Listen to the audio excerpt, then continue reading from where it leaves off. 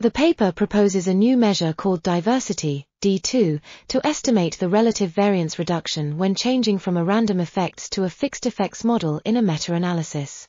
D2 is calculated as the percentage of between-trial variability that contributes to the sum of between-trial variability and a sampling error estimate considering the required information size. The paper shows that D2 is different from the commonly used measure of heterogeneity, inconsistency, I2, which may underestimate the required information size.